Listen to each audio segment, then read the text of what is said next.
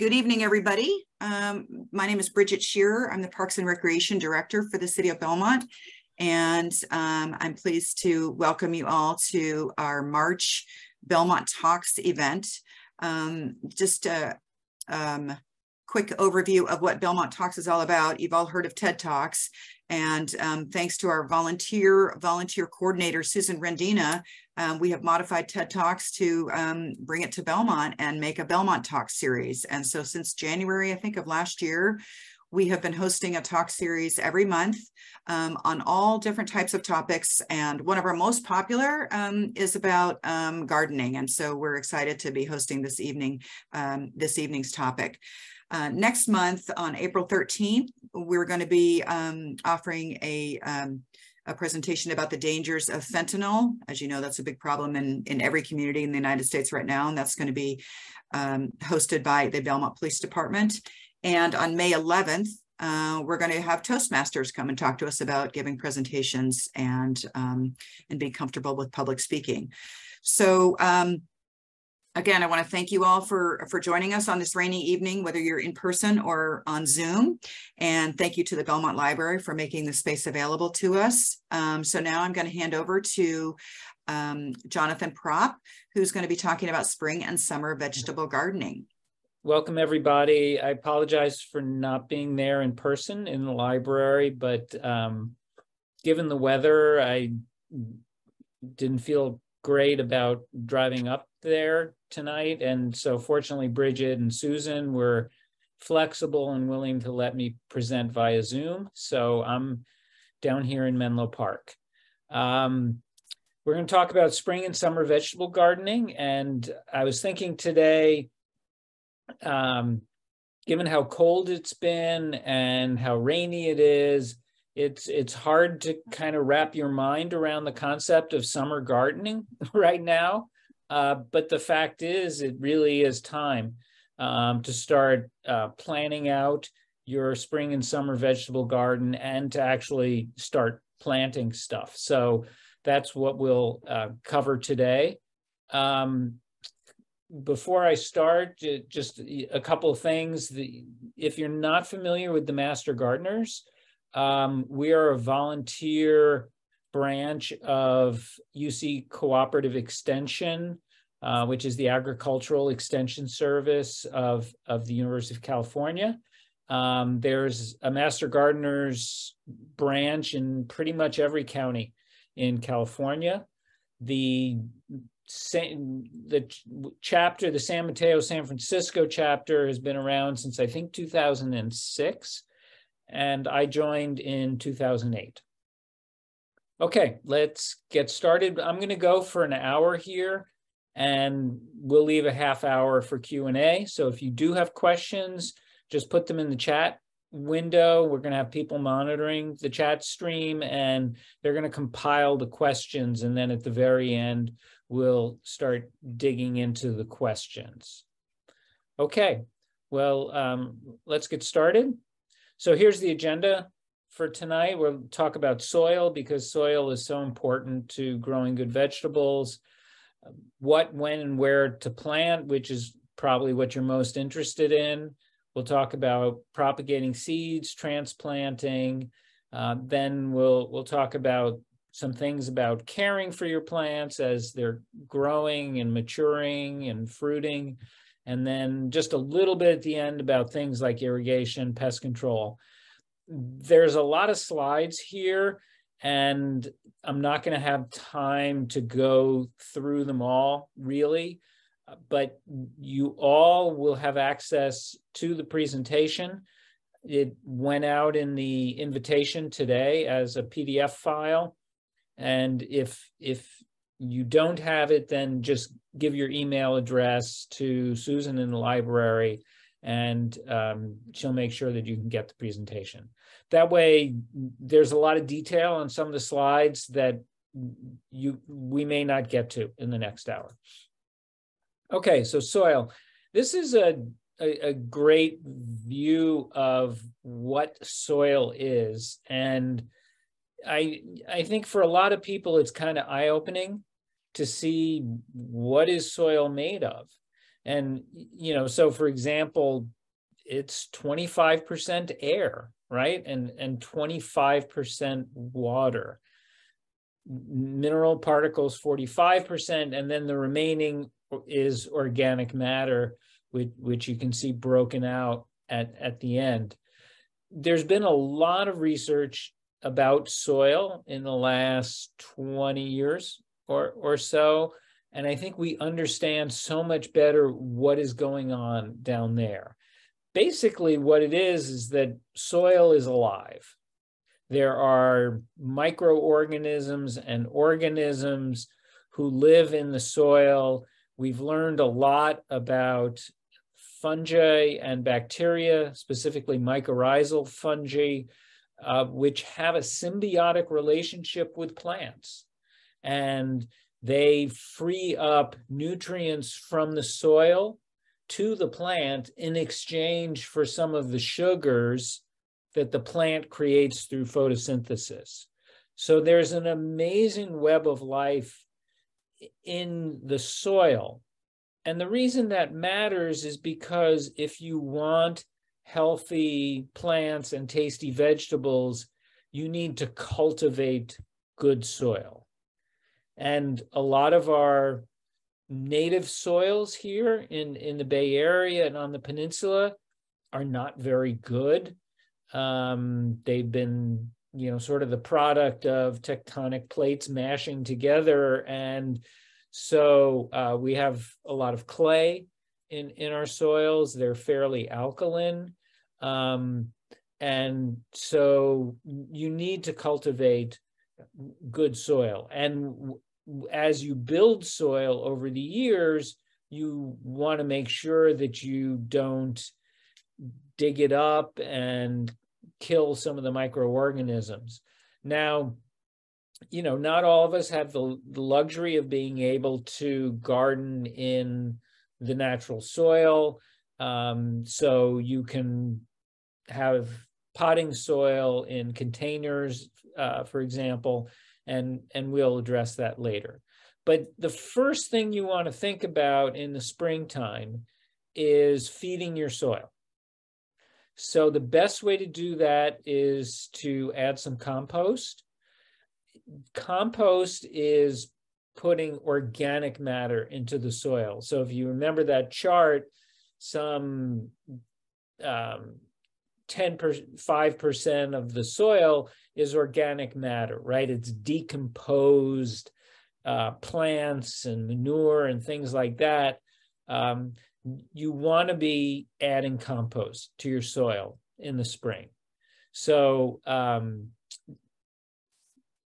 the best thing to do is to get a good 2 to 3 inches of compost, apply it to your bed, and then mix it into the top few inches of the soil. A lot of times people will ask, we get free compost from Recology, and various people have looked at that soil, at that compost, and sometimes there's some not great stuff that comes through in that compost and doesn't fully break down. So if you're serious and you want to have an organic vegetable garden, I would recommend that you buy an organic compost. You can get it at a garden store. Down here in the South Peninsula, there are some places like Web Ranch where you can pick up organic compost, etc. So what do you do in the spring? Add compost, mix it into your soil. If you need more nutrients in the soil, then add some fertilizer, okay? And we'll talk about when you might want to do that. Mix it into the top of your soil. Once you've planted and you have seedlings, then you can start mulching the soil. And mulch is a layer on top of your soil, which reduces evaporation and reduces weed growth. And it can reduce evaporation by as much as 50%. So particularly in hot summers here, that can be really important. if you planted a cover crop, this is a photograph of fava beans, which are commonly used cover crop. Crimson clover is another good one. Then at this point in the season, it's grown up reasonably high. It's too late to plant a cover crop now. If you do a cover crop for next year, you want it in the garden in October. That way it can sprout and start to grow slowly through the winter. It'll pick up as the days get longer at this time of the year. And cover cropping is a very natural way to add nutrients to the soil. So fava beans and crimson clover that I mentioned, vetch, oats, buckwheat, plants like that, a lot of them add nitrogen to the soil. And nitrogen is one of the key nutrients that plants need. So a lot of the cover crops are basically fixing nitrogen into the soil. And that's why we do cover crops. They also keep the soil from getting compacted because you have roots growing down through there, and that helps keep the air and the water in the soil. If you have grown a cover crop, there's absolutely no need to pull the plants out with the roots. That'll disturb the microorganisms in there. So you can just cut them off right at ground level and then chop them up really fine. They'll be nice green mulch for your garden. The roots will die without any photosynthesis going on above them. So that's an easy thing to do. If you want to turn them under, by all means, you can do so. As I said, once you cut the plants down, the roots will just die and decay, and they'll become more organic matter in the soil. Now, do you need to add fertilizer or not? Well, to some extent, it depends on what you grew in that. I'm assuming that this is a garden bed, maybe a raised bed where you grew vegetables last year. If you did grow vegetables last year, it depends on what you had in there. So plants are characterized as heavy feeders, light feeders, and what we call soil neutrals. Heavy feeders are plants that use a lot of nutrients from the soil. These are going to be your typical warm weather vegetables like tomatoes, cucumber, squash, eggplant, etc. Corn is notorious for using up a lot of nutrients. So if you were growing these last year, then you've depleted a lot of the nutrients in the soil. And unless you cover cropped, you're going to need to add some nitrogen, phosphorus, potassium, N, P, and K, the main elements of fertilizer, into your soil. Now, other plants are light feeders, so you can see a lot of the root crops here, mustard greens, Swiss chard. So those don't take a lot of nutrients from the soil. If that's what you had in the bed, you may not need to add fertilizer in the spring. Now, soil neutrals are the legumes, beans and peas. And like the cover crops that I mentioned, beans and peas actually add nitrogen to the soil. It's what it's called nitrogen fixing. If you pull up your bean plant and look at the root, it's got these little white nodules on it, and those are nitrogen fixing bacteria. So they're taking nitrogen and feeding it down into the soil. Once those beans and peas start seeding and creating pods, then that process reverses and it takes the nitrogen out of the soil to feed the pods. So that's why we call them soil neutrals. They put nitrogen in, but then they're going to pull it out later. And the reason when you cover crop using, say, fava beans, the reason you cut them down is because you don't want them to pod and form beans, because they're going to reverse that nitrogen process. So if you do have a cover crop of fava beans, you want to let them flower and then chop them down.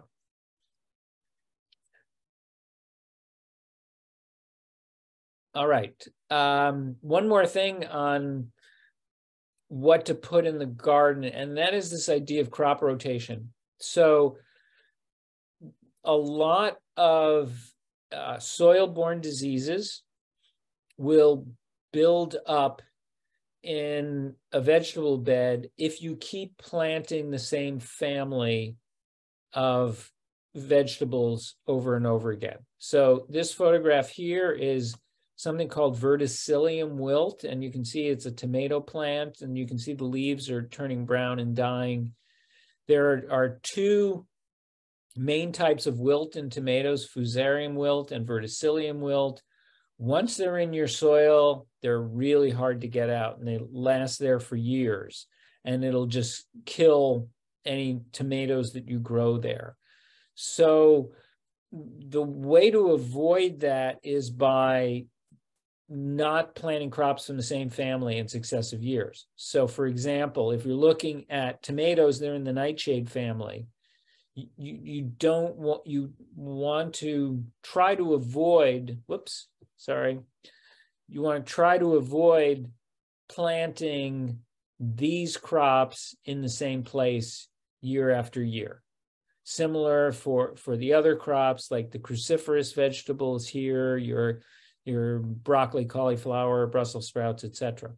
So you want to rotate your crops. Now, that said, we don't all have the luxury to rotate crops. For example, in my yard, I really only have like a couple of areas which get enough heat and sunlight to grow the eggplants and tomatoes and peppers. So if you're in that situation, then what are your choices? Well, you can plant disease-resistant varieties. So for example, with tomatoes, they'll have an F1 or V1 notification on the seed pack. F1 being fusarium wilt, V1 being verticillium wilt. And that means that these are hybrid seeds that have been bred to be resistant to those varieties. So if that's something you can try to do if you don't have the option to rotate crops. All right. So when to plant, I'm sure this is what everyone was interested in.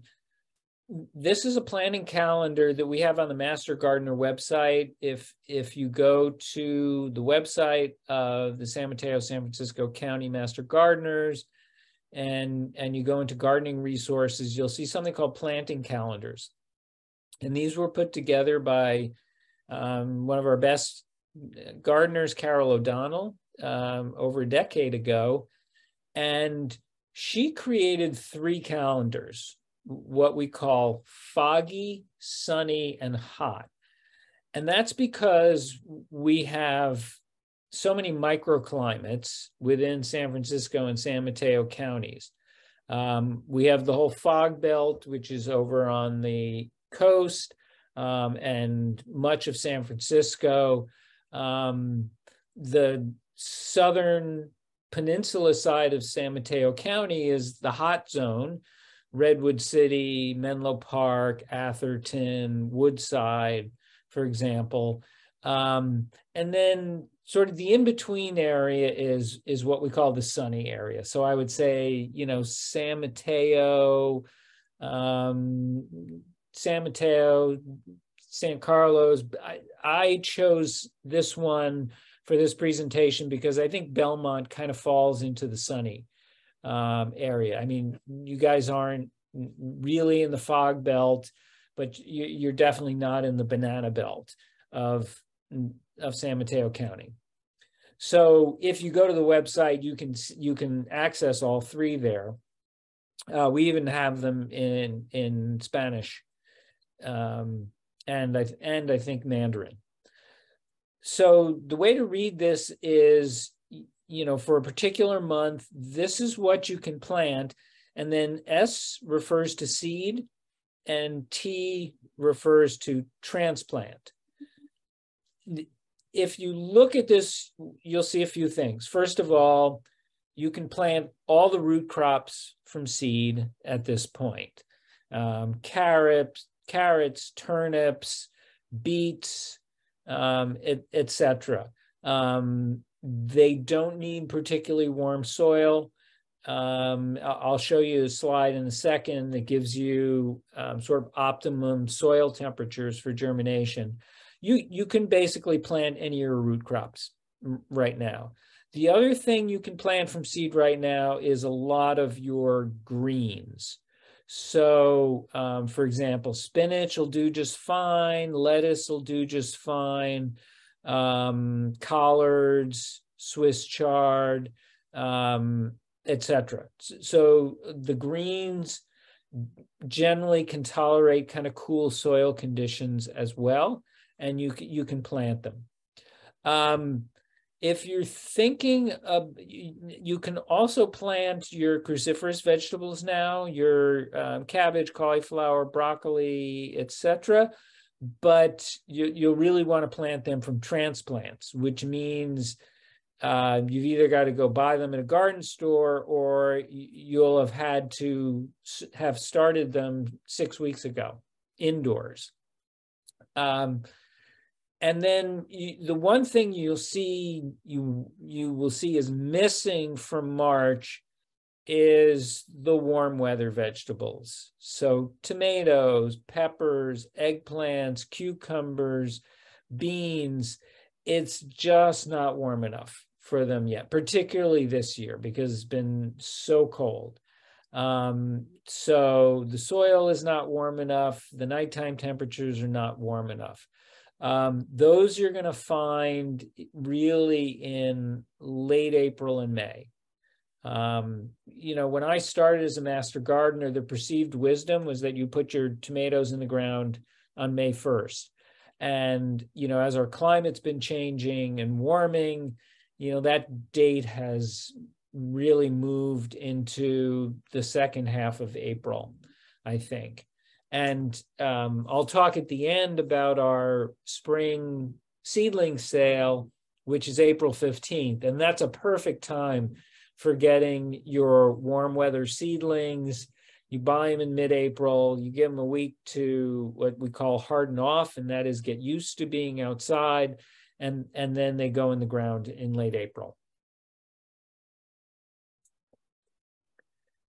Now, the question of whether you plant from seed or from transplants. So first of all the root crops don't transplant well. So you must sow directly from seed. The greens mostly, and then some of the cucumber bits down here and the legumes, you can do either. In my experience, greens are pretty tender and fussy to transplant. I mean, you think about transplanting a small lettuce seedling. It's pretty tender and small, and it's kind of easy to break it. All those greens will do just fine from seed. And as I said, they'll germinate in pretty cool temperatures. So you can do these from transplants if you want to get an early start, for example, but they'll do just fine from seed. Peas and beans, again, if you want to get an early start, you can start them inside, but they really do quite well sow directly in your soil. Similarly for squash and cucumbers, they germinate quite well outdoors. It's just you need much warmer soil temperature for these guys down here than you have right now. And then, in terms of some of these vegetables here, it's generally perceived that it's better to do them as transplants than direct seeding. And so that's what most of us do. Now, obviously, someone's got to start it somewhere as a seed, but that's typically something that's going to be done indoors or in a greenhouse and then eventually taken outside. That said, I have an Italian-American neighbor here who seeds all her tomatoes directly outdoors in the spring in like 50-degree soil, and she says it works every year, and she learned it from her mother. So I think there's exceptions to every rule, and you probably could grow these directly from seed outdoors if you wanted to, but most people are going to do them as transplants. Now, this is some useful information about the kind of seed temperatures you need to germinate. So the minimums are pretty low. You can see here, and like here, here are tomatoes. You can put them in as low as 50 degrees, but you can see the optimum range here, and it's a lot higher, particularly look at this for squash. The optimum range is really quite high. Eggplant as well. And here's why that matters. This is days to germinate at different soil temperatures. So you could put your tomatoes into 50-degree soil, and they'll take a month and a half to germinate. Okay. Whereas if you plant your tomatoes in 68-degree soil, they'll take a week. And this is why, for things that you want to direct seed outside, like your beans, like say your beans or your cucumbers, or I'm not seeing squash here, you're really going to want to see your soil temperature get up around 65 degrees or so before you put them in the soil. Conversely, look at lettuce. Lettuce is going to germinate in a week in 50-degree soil. So, there's no reason you can't go out there tomorrow and plant lettuce, except that you'll get rain dumped on you. So one of the best tools you can get yourself as a gardener is a soil thermometer. Costs like $8, and it's just a little probe you stick into the soil, and that way you know when it's a good time to plant or not. And I went out there last week and I stuck it down in my soil, and it was like 50 degrees. And if you think about it, the nights have been around 40 and the days have been barely 55. So it's not surprising that my soil is 50 degrees, and that's pretty cool for this time of year. So get yourself a soil thermometer, and that way you can monitor when it's a good time to start sowing directly in the beds. Okay, now a lot of times people ask, is it better to plant seeds versus seedlings? Well, as we already talked about, there's some vegetables that you really want to direct seed and not try to transplant. So for those, you're always going to want to do seeds. But where you have a choice, what are the pros and cons? Well, seeds are going to be cheaper, right? You'll pay, $3 for a seed pack. And, that can have, dozens of seeds in it. Whereas you'll pay like $4 or $5 for a 6-pack of transplants, like, down in this photo here. So it's certainly cheaper to do seeds. Another reason to do seeds is that there are way more varieties available. If the nurseries are stocking the most popular brands, varieties of vegetable.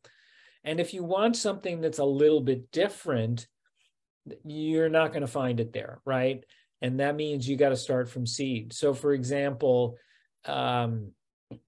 if I look at snap beans, and I go to the nursery, like they're always Blue Lake and Kentucky Wonder.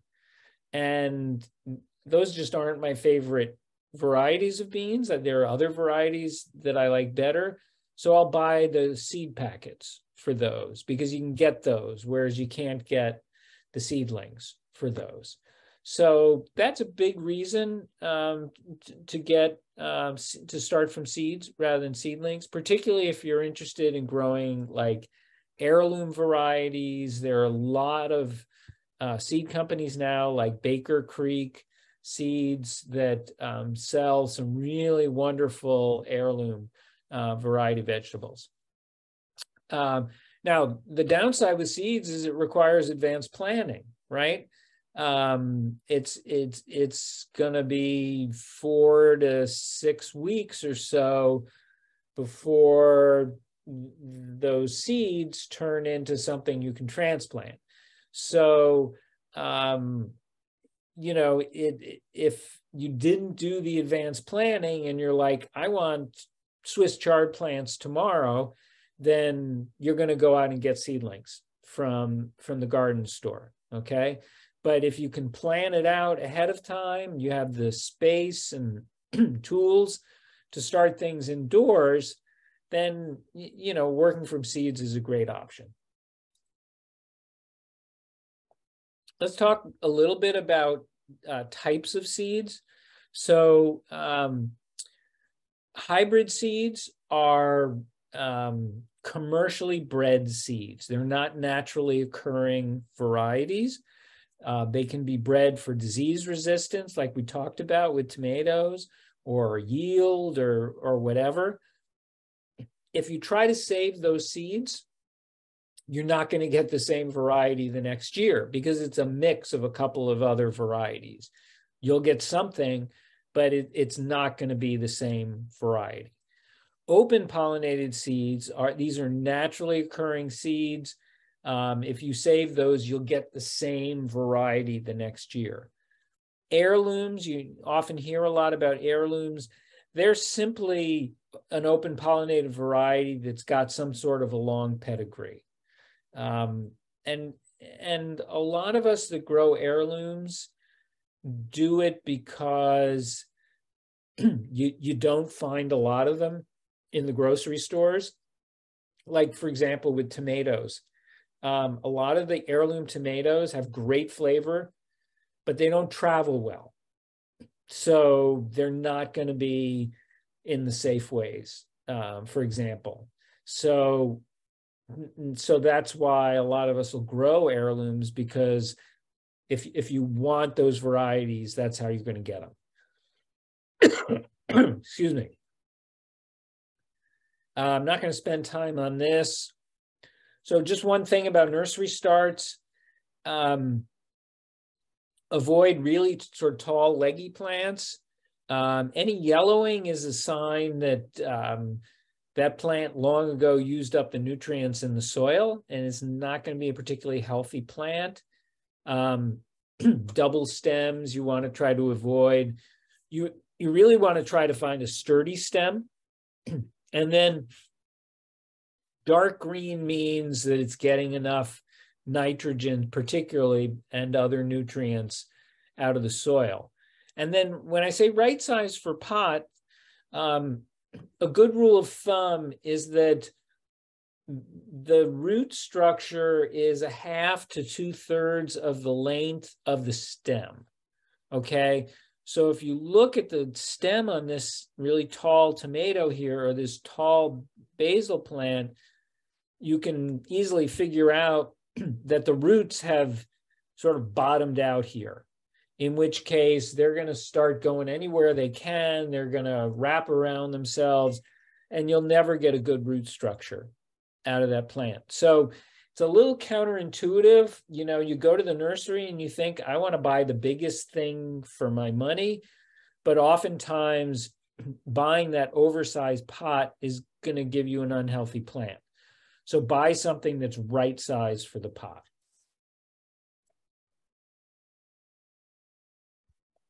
Okay, starting seeds indoors.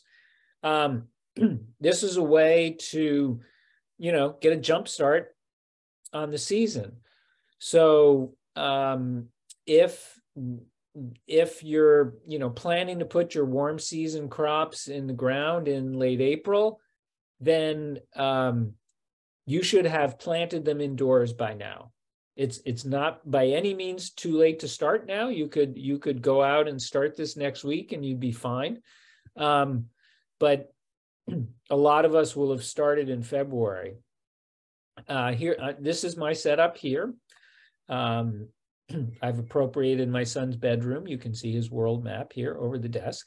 And I just have a tray here. There's a heating mat under that, and that is to, we talked about soil temperatures for germination. A heating mat is going to give you a warmer soil temperature while you're germinating the seeds. And then I've got a grow light over it. And we'll talk about grow lights, because once those seeds have germinated, you're going to need to give them light. And oftentimes, whatever's coming through the windows is not enough. So you'll want to provide them some light. Okay, so to germinate indoors, first of all, you want to clean your trays, pots, whatever you're using, with a 10% bleach solution. I reuse, you know, when I buy vegetables at the nursery, the transplants, they'll come in 4-inch pots. I save all my 4-inch pots and reuse them. But just in case there were some diseases in there, I'll wash all the pots in water and a 10% bleach solution. I'll just take a big bucket, fill it with water, put some bleach in there, and then I'll just take all the pots and stir them around in there, get everything off them, and then rinse them out. Make sure they have holes on the bottom so that water can drain out. Again, you're going to put this in a seed tray, so the seed tray holds all the water. But the pots themselves, you want holes in the bottom, and then the water will get wicked up from underneath by the roots. Key thing to know about is that seed starting medium, often called planting mix, is not the same as potting soil. It's a special kind of mix that's lighter in weight, so it's easier for seeds to germinate and pop through, and it doesn't generally have any nutrients in it. So it's really something that's just designed for germination. And then you're going to need to either add nutrients or what we call up pot those seedlings to potting soil, which is going to have more body and nutrients in them. Make sure you keep them moist. If you look at my setup here, this is a plastic cover here. When I start this and I put seeds in here, and I set it down on the heating mat, and this, I'll have the soil moist when I start. I cover it with this plastic that's over here, and that keeps the heat and humidity there. And after about a week, everything's sprouted. I just take the plastic cover off. But then you need to make sure you keep adding water in there, and the best way to water it is not from the top, but from the bottom. Okay, so water only from below. And I turn the heating mat off after everything's germinated. Key point: label your pots. I've made this mistake. It's like I got 18 different pots in that tray. And if I don't label them, I'm like, oh, okay, what was this? And is this a tomato? And what variety of tomato, etc. So it may seem kind of mundane, but label your pots. We've been doing a lot of work in the Master Gardeners with soil blocking. It's a technique that's been around for a long time, but it's actually, it's a really cool technique. There are lots of different size and type soil blockers, but it's not a fancy device. And this is something that'll create essentially 4 2x2-inch blocks at one time. And so with soil blocking, basically this thing serves as soil and pot at the same time. So you just plant in this thing. And the great thing about the soil blocker is when you pull the handle down, it creates the block and it creates a little divot in the top, which is where you drop the seed. So it's kind of an all-in-one, easy as you go kind of thing. And then you don't need to up pot at all. This is it's really more of a potting soil than a planting mix. And it has some nutrients in it. And you can make your own soil mix, or you can do it out of potting soil.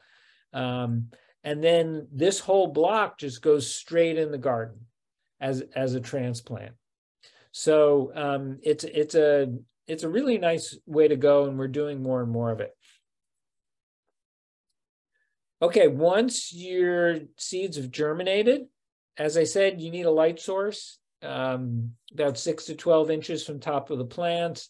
The arrangement that I have that I showed before, the light is hanging on a chain, and so I can adjust the chain as the seedlings get taller. I can move the light up.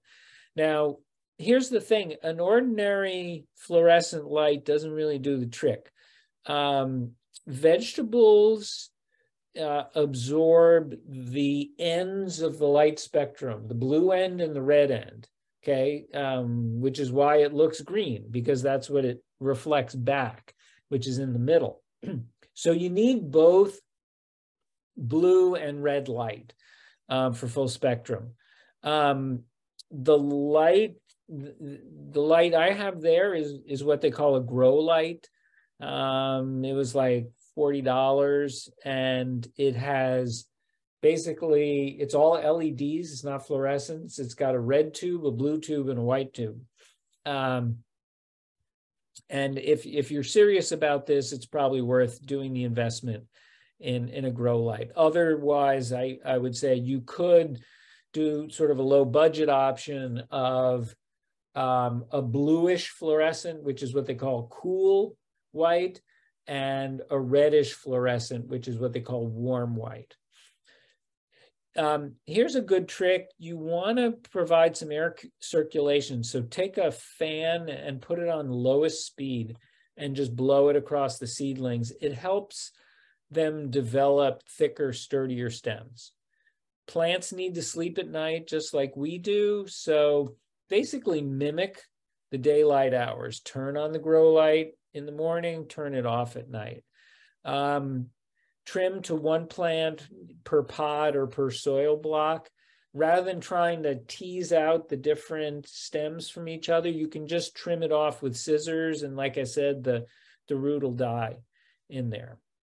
And just make sure they stay moist and water from below. Okay, thinning, whether, once you've planted outside in the bed, so particularly if you've direct seeded outside and you've seeded something like lettuce or greens or whatever, you're going to have way too many plants out there for you to use. And you need to give plants adequate space to let them grow up. Otherwise, you'll get very stunted plants. This is particularly true with your root crops. Like if you've ever had a couple of carrots growing right next to each other, then you've seen that you don't get full-size carrots there because they're competing with each other. So you have to give plants adequate spacing for when they grow up. And just remember, when you're doing things like, when you're thinning something like greens, say mustard greens or lettuce or Swiss chard or whatever, those things are perfectly edible. They're what people call microgreens and sell for a lot of money. And they're really tender and good. So whenever I thin my my greens, I'll just snap the leaves off and save those and then throw those into salads. But you definitely have to thin, and thinning is really boring, and yet it's something you have to do. How much sun do your vegetables need? Well, your leaf or root vegetables can get by in 6 hours a day just fine. But your fruiting vegetables, and those will include your squash, cucumbers, peppers, eggplants, tomatoes, corn, etc. They need as much sunlight as you can give them, and a minimum of 8 hours a day. So all those warm weather vegetables, they just want as much sun and as much heat as you can give them. So when you get your warm weather vegetables and you're going to plant them, first of all, plant deeply to establish root growth. And when I say deep, I mean deep. And it's hard to believe, but a third to a half of the stem gets planted underground. Okay, so think about a tomato that you've got that, might be this tall. You're going to put half of that under the soil, and that helps it develop a deep root system. Follow the spacing guidelines. I love this photo. I found it online. If you've ever grown a sun gold tomato, which is the most wonderful cherry tomato, it's what we call a vigorous grower, meaning that it'll take over your garden if you let it go. So, this thing started at some point as this high, right? And so when they give you spacing requirements on seed packs, they're there for a reason. Follow them. Like I said, soil temperature needs to be 55 degrees, and then they're all heavy feeders. So you're going to need to fertilize them every 2 to 4 weeks. Now, companion planting, there's been a lot of, there's a lot of folk tales about companion planting, what goes well, what doesn't go well. Only in the last few years has there been some good research on this, and what is myth and what is fact. But some basic things is your cucurbits, which are your cucumbers and your squash and melons, need pollinators. They have separate male and female flowers, and they need somebody to take the pollen from the male flower to the female flower. Okay, so having some flowers around that can attract pollinators is a good thing for the cucurbits. Your nightshade family, tomatoes, eggplants, peppers, they have male and female in the same flower, so they don't need pollinators. Although there has been some interesting research done that bumblebees help the male and female parts of the tomato flower to mingle. That the buzzing of bumblebees, somehow the vibration helps the pollination process, which is just fascinating. Tomatoes, onions, and basil seem to go well together, aside from the fact that they taste great together. I don't know why this is, but it seems to happen. Lettuce, carrots, and radishes do seem to go well together. I like to sort of plant them in alternative rows. Carrots and radishes, of course, are deep rooted. Lettuce is shallow rooted. So you can intersperse them fairly closely together. Carrots, lettuce, radishes, etc. Corn, beans, and squash, known as the Three Sisters. The indigenous peoples have grown these in combination for years. In the Santa Clara Master Gardeners demonstration garden down in San Jose, they have a whole Three Sisters demonstration garden. And there's good scientific reasons why these work. Corn and squash are heavy feeders.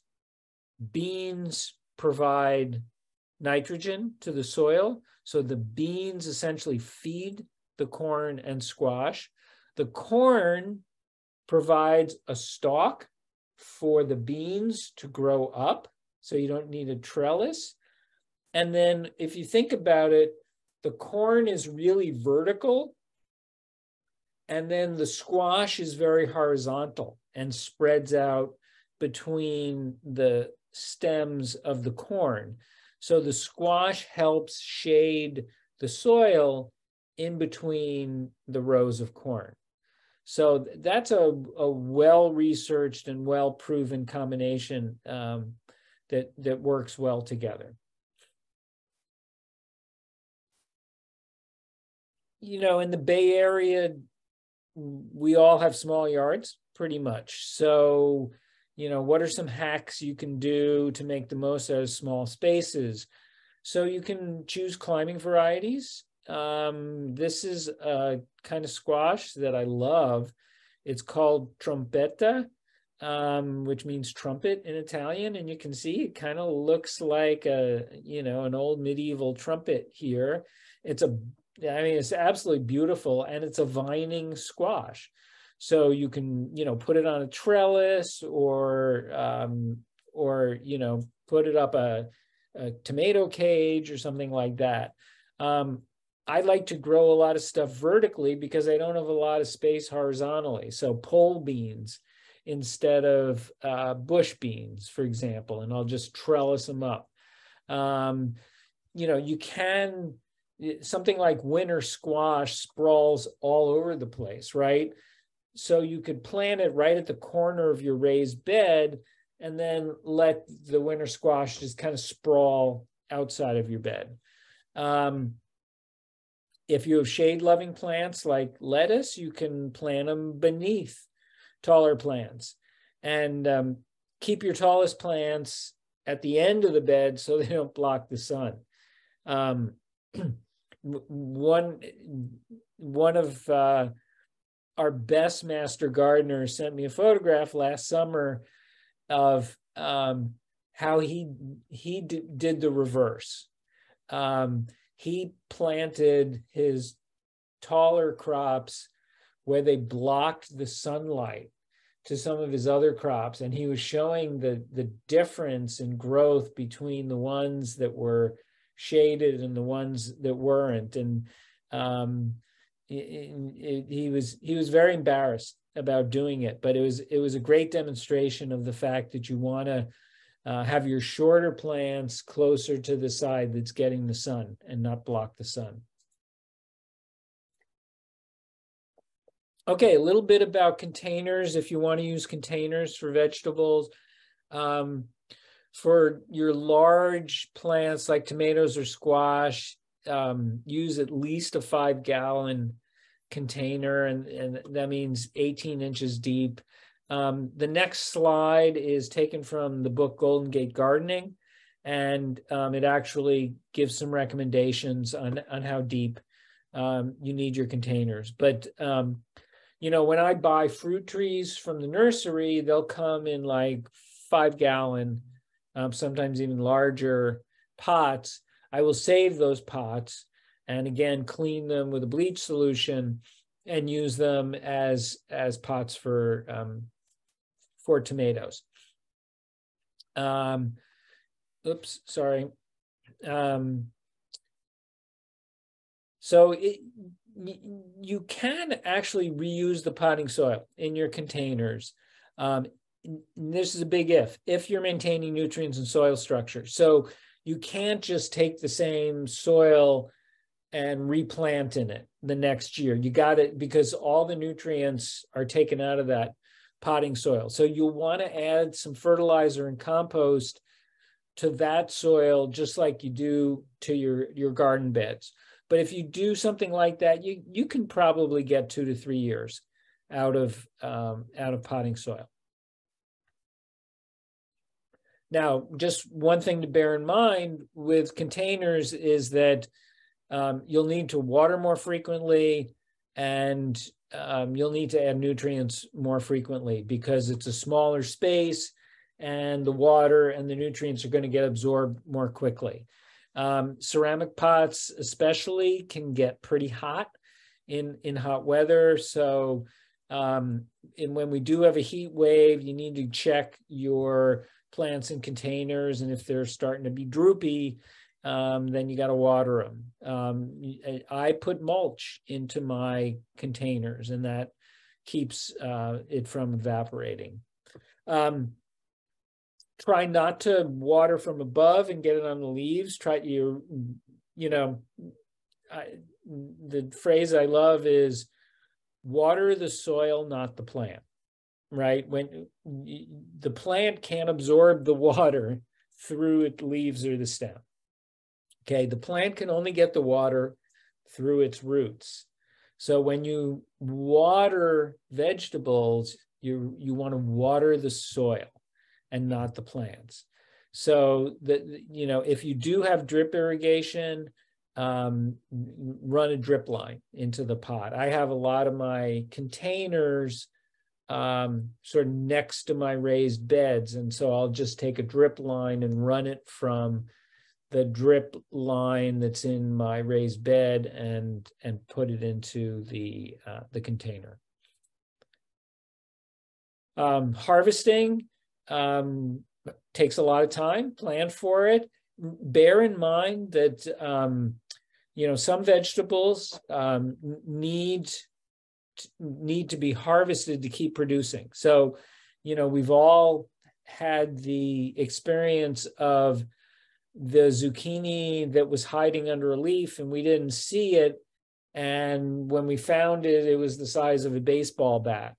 Well, if the plant is feeding that zucchini, then it's not feeding other zucchini, okay?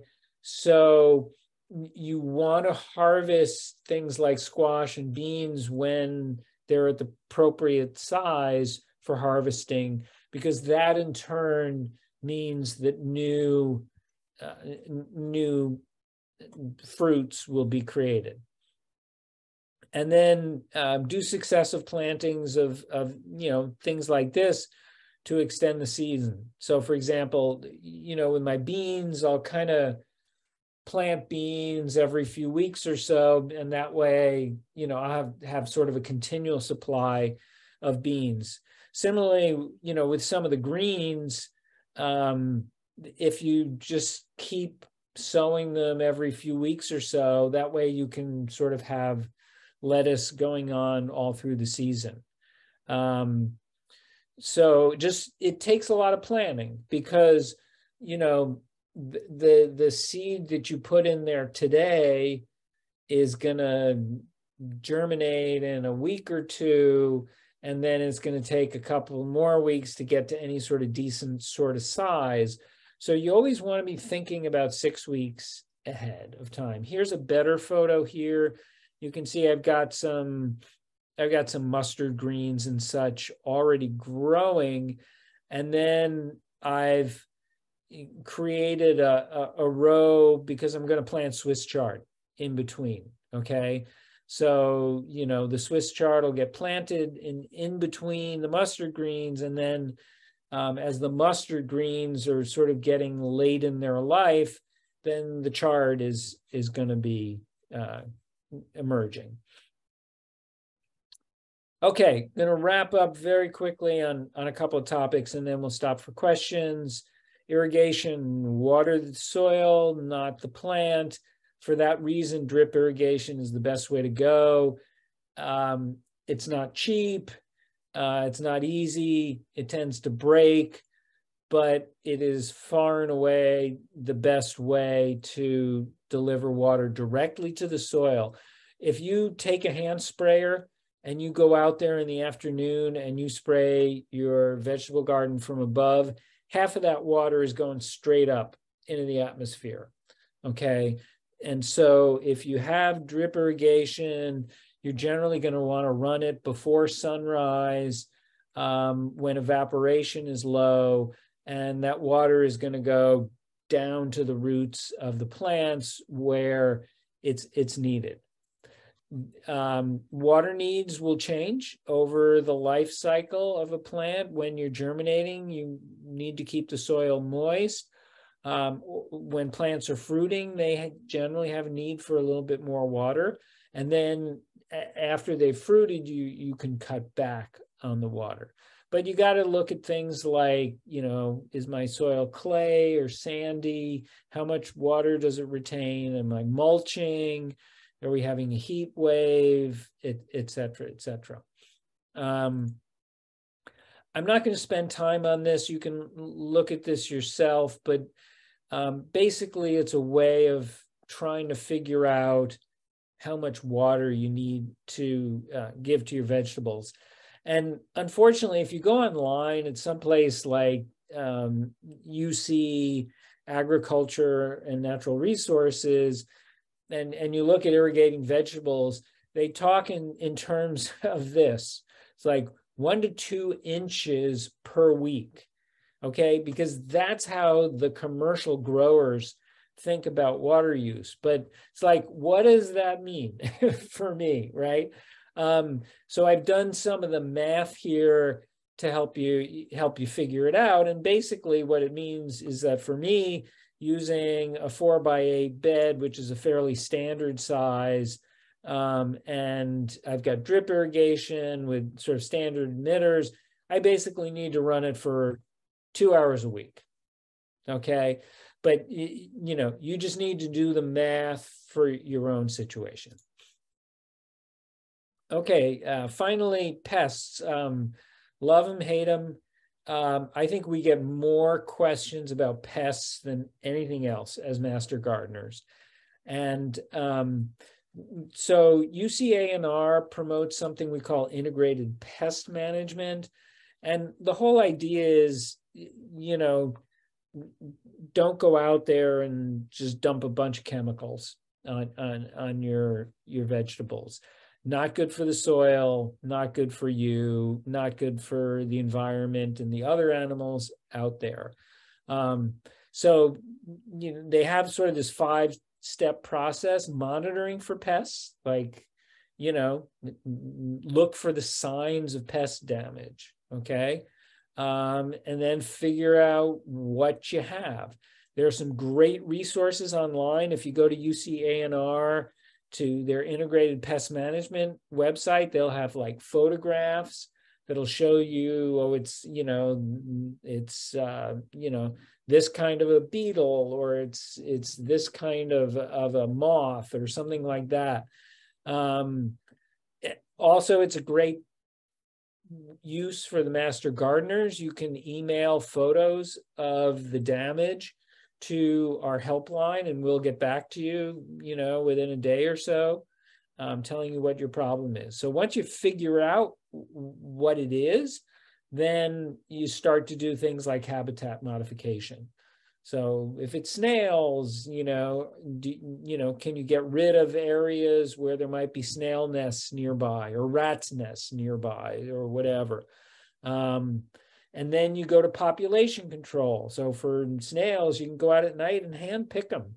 So that it's the best proven method to reduce snail populations. Or if it's rats or mice, then you put out traps and so forth, right? And then, kind of the last step is biological controls, which is, follow nature and do what nature does to, to control nature. So most of these pests have predators, right? So you use those predators to eliminate the pests. You know, most of us are having kind of a rat and squirrel explosion on the peninsula these days.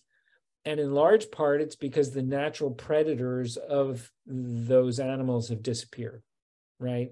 So, you know, so how can we use nature to control pests? A couple of things that I use, these are called floating row covers. It's a thin woven material. It lets in more than 95% of the sunlight. It's porous to rain. And so for my low crops, particularly my greens, I'll cover them in these floating row covers. And you can look online for, you know, lots of good techniques for you know, putting these over your beds. But you can see, obviously, this is going to keep out four-legged pests like squirrels and rats and mice, but it's also going to keep out a lot of insect pests. So it's going to keep out your aphids and your beet leaf miners for your Swiss chard and stuff like that. Now, obviously, if you have a tall plant like a tomato, it's not going to work, right? So this only works for where you have low crops. And then this is something else I use. This is an electric fence. This is my attempt at squirrel pest control. And basically it delivers a kind of mild charge to any squash who wants to go in and steal a tomato. Okay, not going to spend time on composting. We're going to stop for questions. So just a reminder, here are the flyers for the Spring Garden Market, Saturday, April 15th, 9 a.m. to 1 p.m., San Mateo County Event Center in San Mateo. We have a lot of varieties of, you know, things like tomatoes that grow well in the fog belt. If there are specific varieties you're interested in at the market, I would say get there early, because a lot of the tomatoes are going to be gone by 11 o'clock. And that is it. Just want to do a big shout out to the library and Parks and Rec for doing such a great job of organizing and for doing this last minute pivot today. So with that, let's see if we have any questions. Well, so far, Jonathan, your presentation was so complete. We actually don't have any online questions, although I do have a question for you, if you don't mind, Sure. Which might interest other people too. When you're using drip irrigation and you've got your little seedlings, do you have to put the seedling right next to the drip hole, or will the water kind of spread underground even though you can't see it happening? That's a great question. I originally felt that it was better to be near the drip hole. And then the more I've read about this, the more I've learned that the water just travels in the soil. Now, it depends on your soil, right? If you have, you know, a real clay-like soil that doesn't have a lot of good air pockets in it, then maybe the water's not traveling as well. But if you've got a good soil with decent air pockets, then the water's probably going to travel in there. Thank you. I've always wondered. Do we have any questions from the people who are at the library? We do. I'm just wondering how we get this PowerPoint. Oh, the PowerPoint came, well, I can get it to you if you give me your email, but if you signed up, it came in your email today. There was a PDF. Yeah, so you should have it. Another question? I'd like to ask how John feels about pruning tomatoes. Does he not? And if he does, what's his process? Did you hear that question? Yeah. Okay, pruning tomatoes. Now, that wasn't a master gardener asking that question, was it? Just a plant in the audience? Oh, no, not at all. Not at all. Okay. Okay, so Susan, it might help if you repeat questions, but I think what I heard was pruning tomatoes.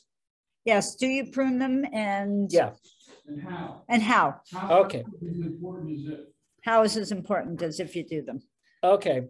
So if you want to get two master gardeners to argue, you talk about pruning tomatoes. So tomatoes, there are these things called suckers, right? So you've got a main stem. Okay, so first of all, two different types of tomatoes, determinate and indeterminate. And when you buy your tomatoes, make sure you know which type you're getting. We have both types in the Master Gardener seedling sale. There's a lot more indeterminate tomatoes than determinate. Determinate tomatoes, basically, you're going to get all your fruit pretty much within a short window of time. So it pretty much fruits at once, okay? Indeterminates, they keep growing and they keep fruiting over time. And so determinate tomatoes tend to have sort of a more branching to them, and you tend to just let them go. For indeterminate tomatoes, and most of the varieties you're going to see are indeterminates, they have this thing called suckers. And so you've got your main tomato stem going up, and then you've got a leaf going off at like 90 degrees, okay?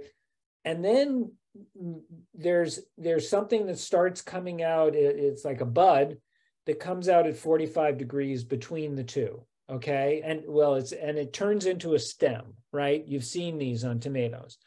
That thing is called a sucker, okay? If you let that thing develop, it'll become a whole new stem, okay? And it'll continue, and then the leaves will grow off that, and flowers will come off that, and maybe there'll be even more suckers coming off of that. Some gardeners believe that you have to just pinch off all those suckers, okay? Right when they form, just pinch them off. Others say, no, just let them develop. What I've learned, I tend to be variety specific. So for example, sun gold, I showed you a sun gold, you get a lot of suckers. And if you don't pinch some or a lot of those off, you're going to get this just very, very bushy plant. And it's important that the plant get enough sunlight into it. So, and it's a fine line, because you want enough sunlight getting into it for the fruit to grow, but you don't want so much that they're going to get sunburned. So I tend to kind of leave a few suckers on my bigger tomatoes, and let them sort of fill out a little bit. Some people do believe in pruning them back. I don't with most, but some, like the sun golds, I mean, they just keep going and going and going, and they'll get 12 feet high, which is kind of high to harvest. So with something like the sun golds, I will cut some of the stems off, and then it'll of course grow more lateral stems. So it's very much sort of variety specific, I think. If it's starting to get too tall, then just cut it off and let it grow more laterally. Give it a little bit of bushiness, but not too much bushiness. Okay, thanks. Any other questions in the room? One another question, go ahead. On cover crops? On cover crops, yeah. Okay, you said when you have cover crops, you cut them off. Yeah. At the ground. Cut them off at the ground. Leave the roots in. And leave the roots in. Is that only cover crops, or like a tomato plant? would you cut that off the ground and leave the roots of the tomato plant? Can you cut like a tomato plant off at the ground and leave the roots in? Absolutely. You could do it, but you can do it with anything. Like the roots will just decay. But the thing I want to point out is if there's any possibility that that plant harbored a disease, then you don't want to do that. You want to get that plant completely out of there. But yet, I mean, in any plant, and so, you know, when I started vegetable gardening, I was an assiduous turn the soil over kind of guy. In fact, I was doing what they call the double digging technique, which is like a lot of digging and going deep and stuff like that.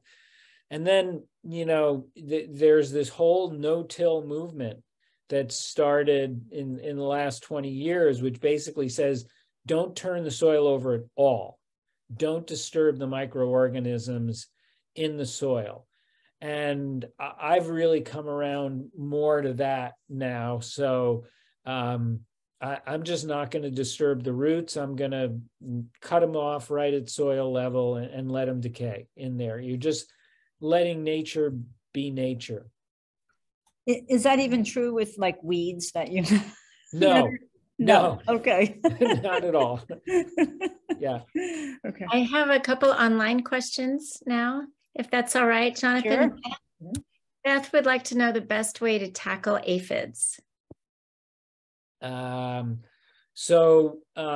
have one of my beds is close to a plum tree, which gets an aphid infestation every spring.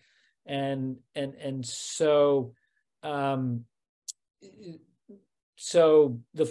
put the floating row cover on that. So the floating row cover will keep out the aphids. If you get aphids on leaves, so obviously lady beetles, which is the proper term for ladybugs, they eat aphids. So like if you have lady beetles, love them and hopefully they'll eat your aphids. You can buy lady beetles at nurseries, and I've just heard so many stories about people who buy the lady beetles from the nursery. They come home, they open it up, the lady beetles fly away and never come back. So, but here's the thing. A good solid spray of water works wonders on aphids. Just, you know, spray the leaves, but on the underside, okay? The aphids are going to be on the underside of the leaves because that's where they get access to the nutrients in the leaf and the water that they're interested in. So you got to spray the underside of them. If you have like a hose sprayer, a lot of them will have like a horizontal spray setting, and you use that and you just spray up at the leaves. And if you do that every day, every couple of days, it'll generally take care of your aphids. That's great. Thank you. And Steve would like to know what types of fertilizers you recommend. Okay. Again, you know, if you want to get a couple of gardeners arguing, you can start talking about organic versus inorganic fertilizers.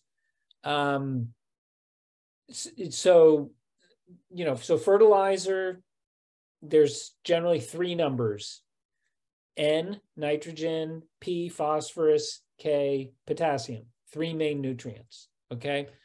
And for an inorganic fertilizer, you're gonna like, you know, say, what is it called? Miracle Grow or something like that. You'll see numbers like 20, 20, 20, something like that, pretty high numbers. An organic fertilizer, you're going to get numbers like 4, 4, 4, okay, much lower numbers. So organic fertilizers, they work more slowly. Inorganic fertilizers, basically all those nutrients go straight to the roots, and your plant just like, it's like you're putting your plant on speed, okay? And that's great, but then, you know, a few days later, you've lost the benefit of that. Organic fertilizers, you know, just as we say, water the soil, not the plants, feed the soil, not the plant, okay? So when you're applying fertilizer, what you're doing is you're building up nutrients in the soil, or what you want to do is build up nutrients in the soil rather than going directly to the plant. So that's why a lot of us will do an organic fertilizer, is because it helps build up your soil, which is really what you want to do to give yourself healthy vegetables. A lot of the organic fertilizers will also have things like mycorrhizal fungi in them, and will try to boost some of the microorganisms in the soil. So I recommend an organic fertilizer. They're more expensive for sure, but I think you'll get better results. Well, thanks. We're going to have to wrap it up because the library is going to be closing. So thank you so much for this. This was great. Thank you both. And we did send out the PDF. If you need, and some people have it, if you do need to get that and you didn't sign up, you can send a mail to volunteer coord, COORD, at belmont.gov. I'm the volunteer coordinator, volunteer coordinator, and I'll get you that PDF. And here are the other, if you want to say something. But yeah, here are the other resources that you have access to. Yeah, I just wanted to, in last minute, Sure. This is information on the helpline here. So it's all free information, and it's a great way to get answers to your gardening questions. Okay, thank you very much. This was great. I think, yay. Thanks for doing this and taking your time to do this here and all the other places you do. Thank you very much. Okay, thank you guys. Have a good evening. Stay dry. You have a good evening too. Bye.